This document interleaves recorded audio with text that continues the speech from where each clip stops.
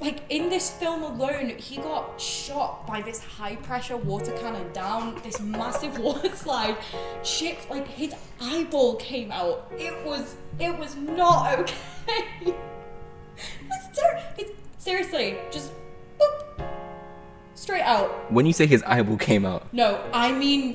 Do you mean, like, metaphorically, like, he was so surprised his eyeballs... No, his or his eyeball physically... was hanging on his cheek.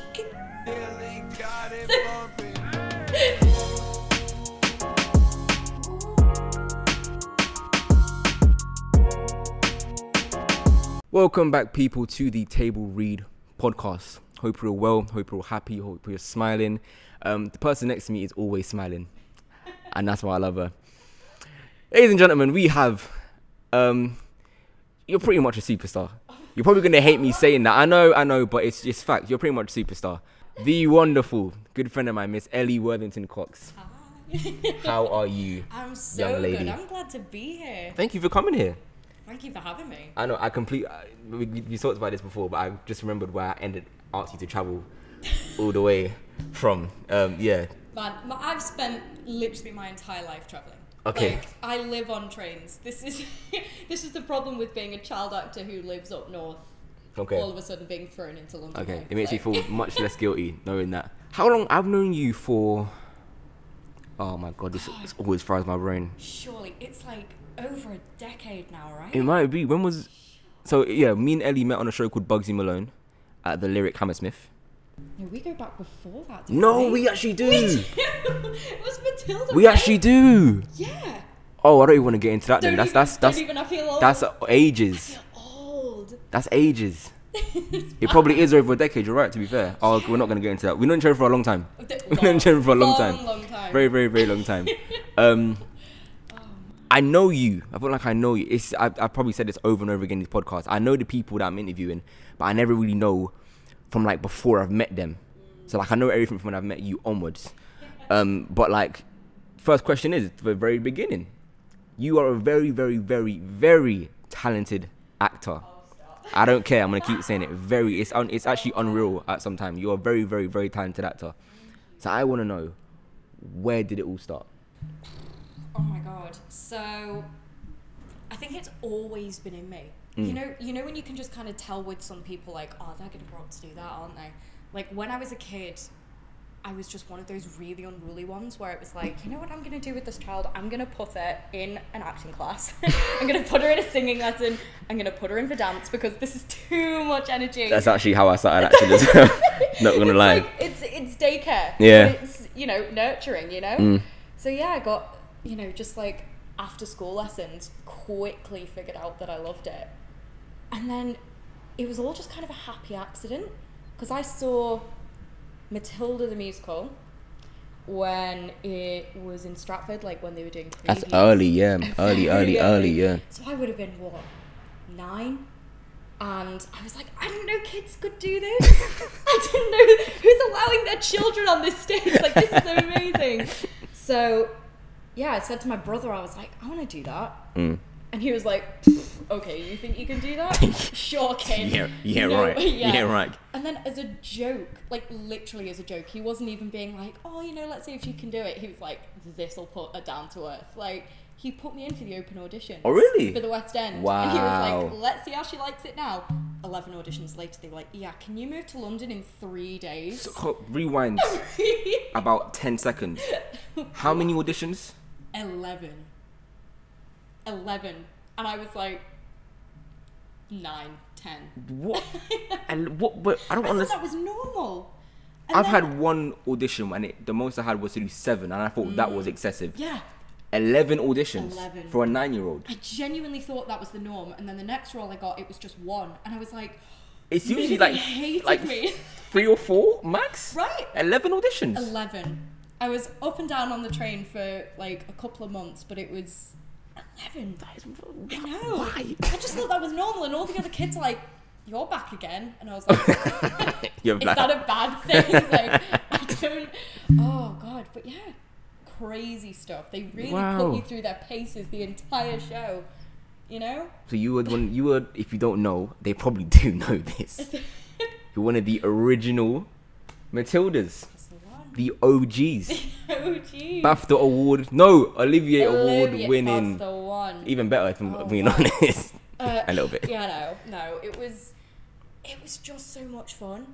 It was just so crazy to think that at the time I was just like, oh my god, this is so much fun. And I'm just with like a load of other kids and we're singing and dancing and people clap at the end of it.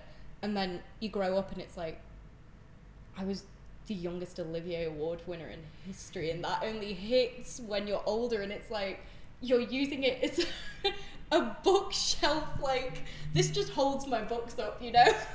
Wait a minute. I had to move it out of my bathroom. Sorry, Ellie, again, one more time. Rewind 20 seconds. You're the youngest. Say it one more time, just in case you missed what she just said. Let me get my full time. You're the what? You're the what? The youngest Olivier Award winner in history. And you're using your award to do what? Sorry. I hold my books up. Look, my nan forced me to move it out my bathroom. Like, she came out. I put it in my bathroom because I was like, I just saw it the least in there, so I was like, why oh yeah, was just it in your stick it bathroom? there. I don't know. I would buy a whole shelf just for that one award. Why was it in your bathroom? No, I don't know. I think I read somewhere that some celebrity had like a bathroom where they had like awards in there. I was like, yeah, that sounds about right.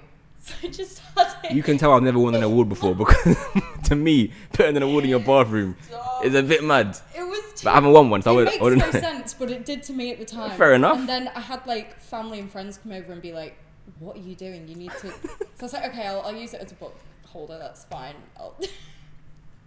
Oh my god. I know, it's bad. I need to start taking more pride in these things. But it doesn't feel real, does it? You know? I was literally about to say that, like we just said, that was a while ago.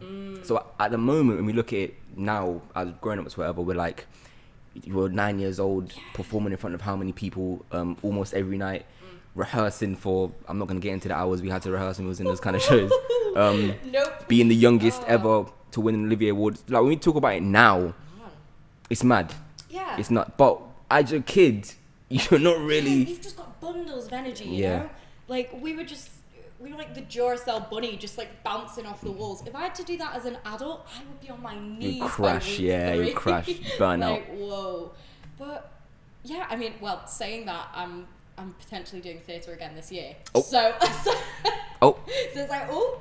So, quick before we transition into the next element of it, you've been a theatre actor and you've been a TV and film actor. And it's a very common question. I can answer it, but it changes every single time I step on set, I'm not gonna lie. Would you say you had a preference between TV, film, and theatre? God, it's literally like asking a mother to pick her favourite child. Do you know what I mean? It's not an easy question. So hard, because I've thought about this so much over the years, and I guess it just depends on what you want to focus on more. Because they're so different. Like, even TV and film, I just feel like they're totally different crafts, whereas a lot of the time people just kind of band them into screen work. Yeah.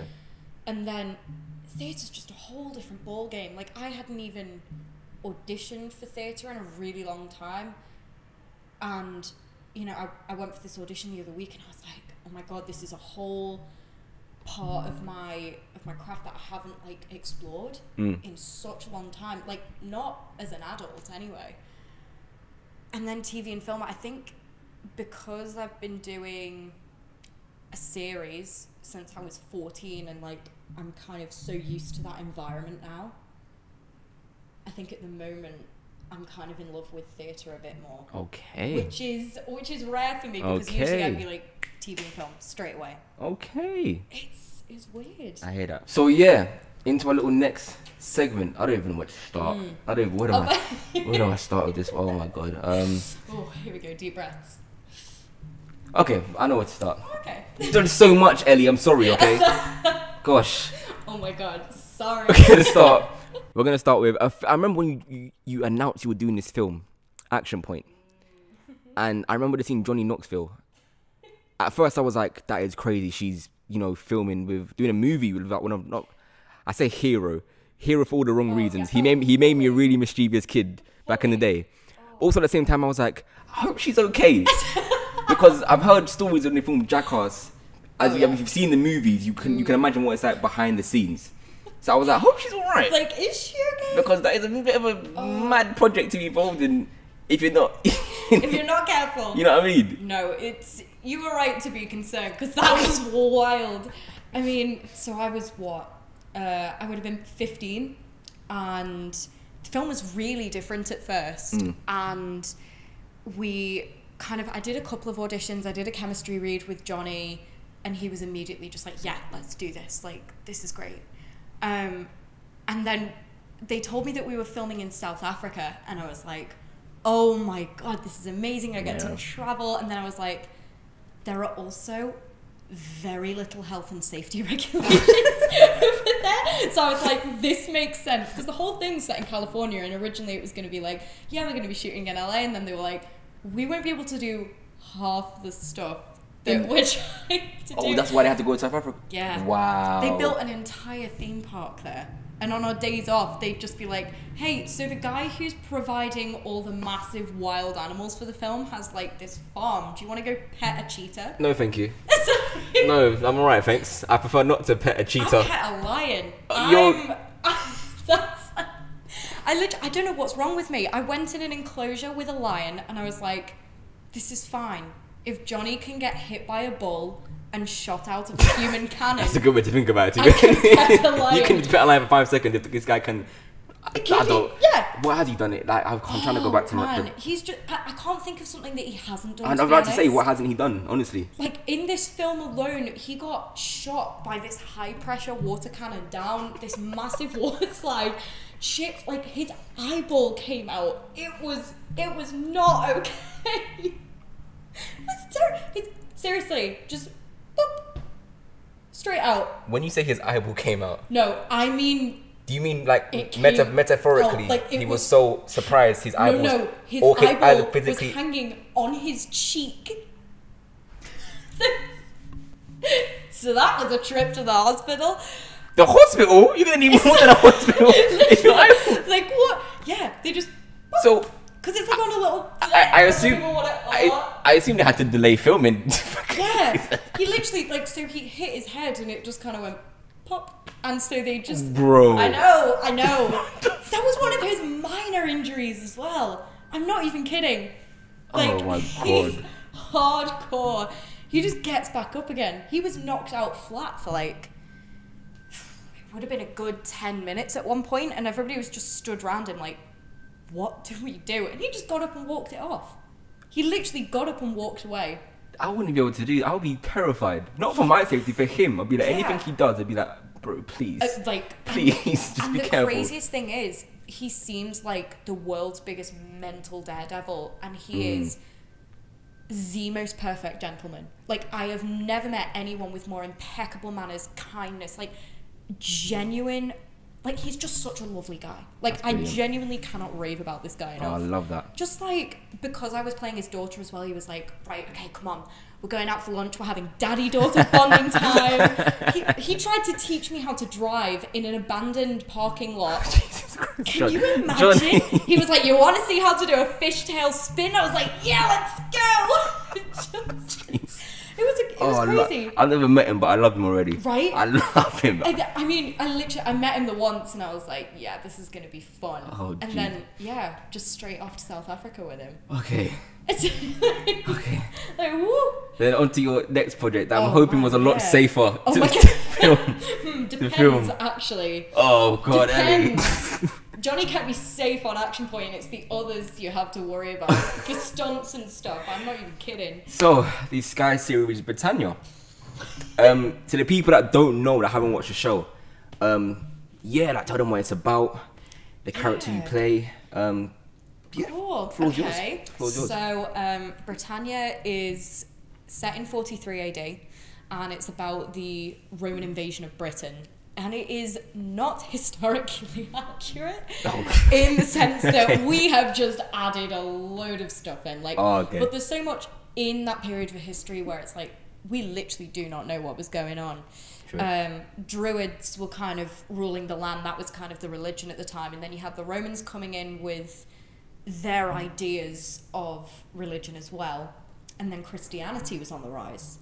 So you've basically just got like these warring, clashing religions and beliefs And also there's like a lot of dark magic running through the series, but hey, it's good stuff. It gets wild, and to make things even more complicated, there is a prophecy with my character, and I'm the chosen one. Oh. She's not taking any of it though. Kate is like, no, I'm a salt farmer's daughter. I don't want none of your prophecy. And in this last season we've just done, so series 3, she's finally kind of coming to terms with things, and she goes a little badass. So yeah, I got a suit of armor and everything. Okay. So yeah, it's all good stuff. So you said 43 AD. So I feel like, well, this is just me. I remember every single time I'll get an audition or a script, the first thing I'll look at is when it's set or where it's based, and I'll kind of get like I'll be like, okay, cool, it's based in 2020. Totally. That's fine. Based in the 90s. Oh, my favorite period of time. It's perfect. Great. Yeah. It's based in the 60s. Oh, okay. So when you saw 43 AD, I was like, oh, great. Yeah. Like, how do I research this? You know. That's my. I'm about to say, how do you even like? Okay. Was there any? Did they give you any sort of like resources? It's interesting because when I actually went for the audition, it was with a casting director I knew and really liked, and he goes, oh, it's a tiny little role, but I just think you'll be great for it. And I was basically supposed to be the lead's little sister who died in like the first episode or something, and then I come back as a ghost girl to be like, you shall prosper, or just like that was it. A message to the Sky commissioners: can we please have a scene of Ellie just doing that? I'll send that one clip to you, and I want to watch the next series of Britannia. If she's not doing that, I'm going to be very upset. I'm just saying, if I don't see her going, you shall prosper in one scene, I'm going to be very upset. You see, she can do it. So just get in there. Like, Sky, get me back. Like, no, it was. I mean, it was interesting. Let's just say it was an interesting role, and then they sent me out to Prague to shoot, and I was like, this is great. You know, it's just a couple of days work. This is going to be great. And while I was there, I noticed that the production office, they wanted me to come in quite a lot. Like, they kept asking me to come in and meet the producer, meet the lead director, and I was like, oh my God, this is great. Why are they bothering with me so much? Like, I don't understand. And I noticed that everybody was like really panicky, and there were like people running around the office dropping papers, and I was like, what's going on? Do you mind me asking? And they were like, the writer is no longer with us. Like, we've had to go in a different direction. I was like, okay. And we've got 2 weeks to rewrite the entire script. So I was like, oh, you just mean the first episode? And they're like, no, whole of series 1. So it's like, okay, that's fine. Comment on. Yeah, just totally normal, I guess. Right? And they got Jez Butterworth in, and his brother Tom Butterworth, and obviously, like, I'm obsessed with their work, and they're like theatre god, and you know, I was just like, bow. And it turned out that Jez had actually come to watch me in the last theatre production that I did in 2015, and he'd come to see it and just really enjoyed it. It was this tiny little role in, well, it was a big role in a very small theatre, you know. It was barely anybody came to see, but he turned up, and he was like, so I'm rewriting the script, I'm gonna do a whole new thing. And they gave him the cast list, and he goes, I know that girl, I like her, yeah, I'm gonna do something with her. And so, like, this made you the lead of the whole literally, like, I turned up the next day and they're like, how do you feel about being the lead? And I was like, well, I was wondering why you were sending me for, like, horse riding and archery and, like, all these kind of lessons. They're like, we're just going to send you to horse riding. Not going to have to do it right now in the series, but... It's like, you're supposed to die, but, like, do you know how to ride a horse? Do you know how to shoot a bow and arrow? And they were doing, like, all these warrior hairstyles on me. I was like, you know I'm in one scene, right? Guys. Like, how are we going to get all these costume changes like, in? What is going on? So... yeah, that was a lot. So they gave me no prep time, but it's a very contemporary piece in the sense that, like, you know, everybody talks as if, you know, it's happening today. We have David Morrissey as one of the Romans. It's like, so we have a Scouse Roman, you know, it makes no sense, but, like, the whole series doesn't make sense. It's just so weird and wonderful and messed up. Wow. Yeah. Crazy stuff. But yeah. It's why I love doing this podcast. I didn't know any of that. It's why I love doing it. I did not know any. I thought you knew from the jump. Yeah, just straight in. This is my role. Nah, I wish. Wow. The table read, ladies and gentlemen. Oh. This is why we do this. But I've got a question. Okay. It's a question. For some reason, I haven't been asking it in the last 2 podcasts. Okay. But I feel like we're going to bring it back now. Okay. But I'm going to switch it up a little bit. It used to be a really awful question. It used to be, what's your best attribute? It was an awful question. Ooh. I'm going to switch it up and say, would you say you have a proudest moment in your career so far? Man, that is so difficult. This is why I started it here. Oh, Because you probably have so many. You're asking the good Yes. questions. You probably have so many. Okay. No, this is the thing, because I know a lot of people will kind of go for, oh, whatever award or something like that. But I don't know. I think for me, the proudest moment is when I've either overcome something that I just didn't think I could do, or if I've kind of helped somebody along the way. Okay. Like I did a film called Gwen, which was like really like, it is bleak. It is so bleak, and we had a very limited time to shoot and a limited budget, and everybody was just working night and day. Like we were doing night shoots where it was like 3 o'clock in the morning on the top of a hill in Snowdonia, and it's like a literal blizzard, and I'm looking at the director like, we're about to do this, aren't we? And he's going like, yep. And I just walk outside in a Victorian nightgown with a flaming lantern, and that's it. Like, that's all I got, just a Victorian nightgown. There ain't no thermals. We don't have a budget for thermals. So I, just walking out in a blizzard and doing that. Or, I got over my fear of, I don't have a fear of heights, but I have a fear of edges, and in series 2 of Britannia I had to wear a pair of wings and prepare to throw myself off a cliff, and I got over my fear pretty quick when you're looking over the edge of a cliff or a waterfall and you're just like, yep, that's that. I've been buried alive, and I was like, yep, that's that fear ticked off the list. And then it just hang on. Yeah, Once again, rewind wait, go back. 10 seconds. You have once been buried alive. That was series 1 of Britannia. Nice. And it was -17. It was snowing. We were in the middle of nowhere in the Czech Republic. Like, I couldn't even tell you where we were. And yeah, there was so much snow they kept having to like dig the snow off the like freshly laid out shallow grave I've been put in. And I had this, it was gross. It was like mud and like Cocoa Pops crushed and like Delicious. It should have been tasty, but sounds there was great. mud up my nose. It was What we were talking about? That's a child's dream, being buried in Cocoa Pops. That's brilliant. So, yeah, just put some milk in here and we're good. But like, there's little things like that, or being able to help somebody else. Like if somebody's not done a job before, and I can kind of sit down with them and be like, hey, I know what you're going through. I know how stressed you are right now, but like, here's some coping mechanisms. Like that. It does help. That it really From being in that position of the person that is like shaking, like, I don't know, dude, to have somebody that just like sits you down and be like, you're gonna be fine. It does help a lot. I'll tell you right now, it does. Because I didn't really have that. Like my first job on camera, like I was just winging it with Matilda. Like that was theatre. It's a whole different ballgame. But like my first job after Matilda was literally weeks after I'd finished, and it was Maleficent, like the Disney film. And they were literally like, you see when I said I didn't know where to start with this girl. There's probably so much that I missed out, and I'm so sorry. Like, I honestly forget what you've done so much. But that was a tiny role. Like I am on screen for like 10. It's a blink in. I'm gonna put a link to her IMDb in the description, and you look can go and see for yourself in it, because it's mad. It's honestly mad. It's nuts. It's mad. No, but it was silly because I turn up, and of course everybody's just like, they expect everybody to be super professional on a job like that, and then it's just like freshly turned 11-year-old me walking in there like, I'm gonna be a Disney princess. There's nothing to this.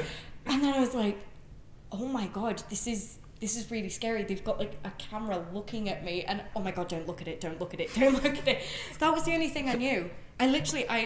All I knew was don't look at the camera. That was the one thing I went on to set with, and I was terrified. You'd be surprised how many people forget that. I still do that now. Billy knows.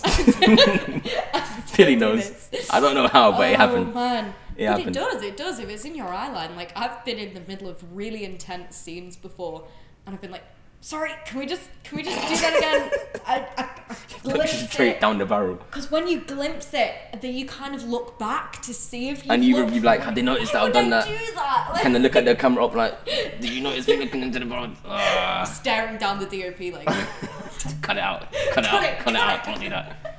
Oh man. God, my favorite is just before you go for a take and like everybody's doing their bits and pieces, and you're just talking into your mic like, hi to whoever is editing this, can you just make me look like really good, please? Okay, let's go. I'm 5'8", and the actor I'm working with is 6'4".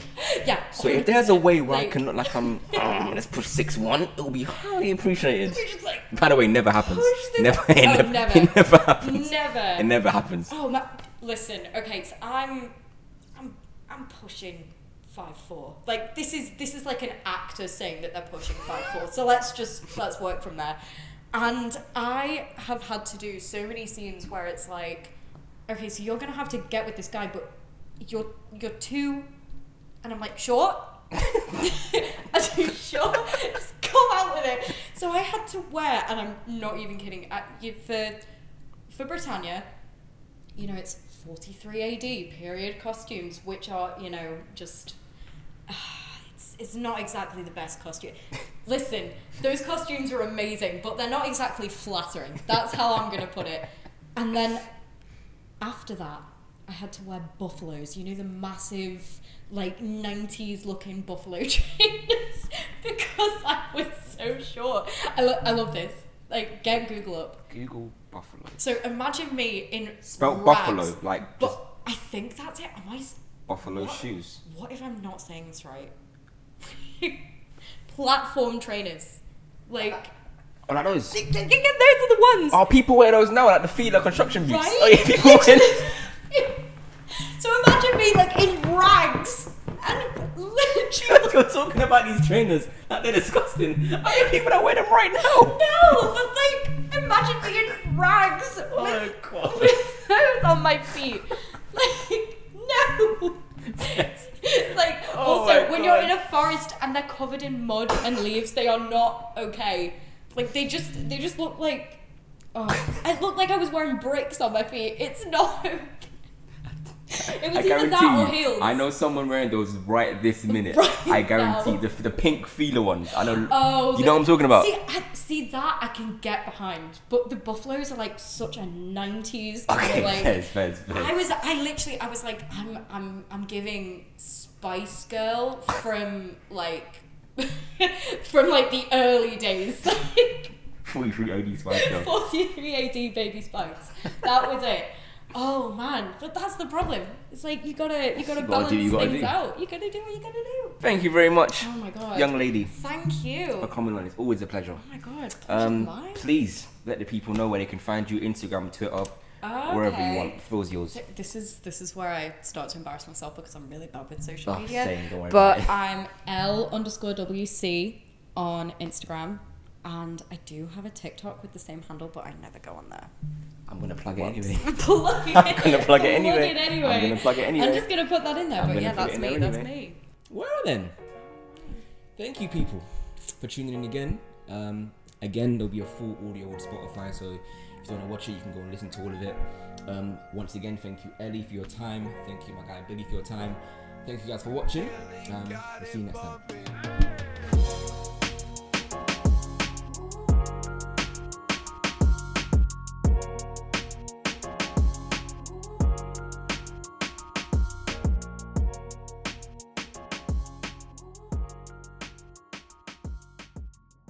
Did you actually get buried alive?